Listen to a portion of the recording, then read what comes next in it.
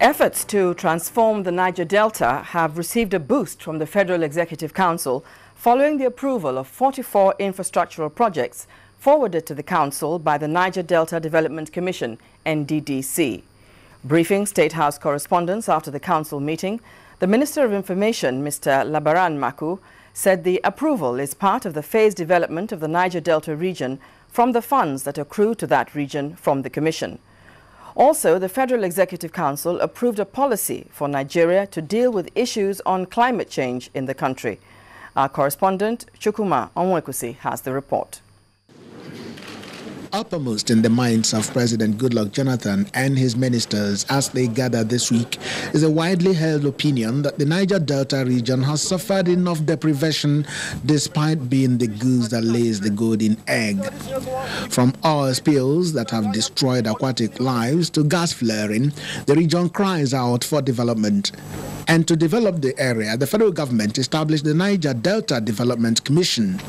The 44 projects approved were cut across 8 states. States that will benefit include Cross River, Akwa Ibom, Rivers, Delta, Bayelsa, Imo, Abia, Ondo states.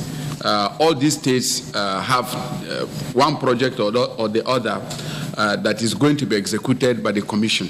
Still on environmental issues, the Federal Executive Council approved the adoption of the National Policy on Climate Change.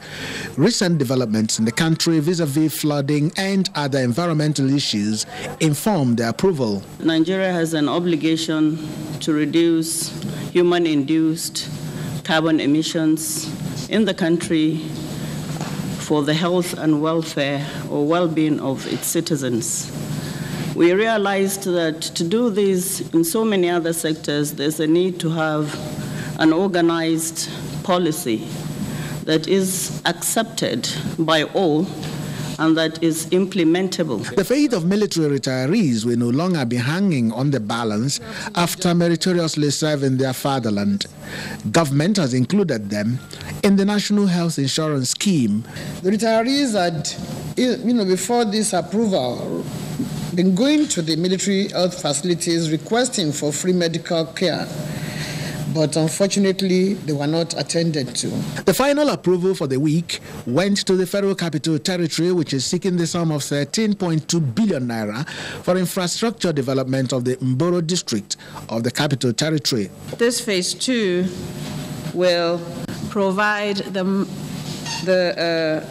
local roads, the minor access roads, telecommunication, water reticulation, power supply, surface and wastewater drainage, and so on and so forth. The completion period is 36 months. Government says the project, when completed, will be a boost to the development of the Federal Capital Territory.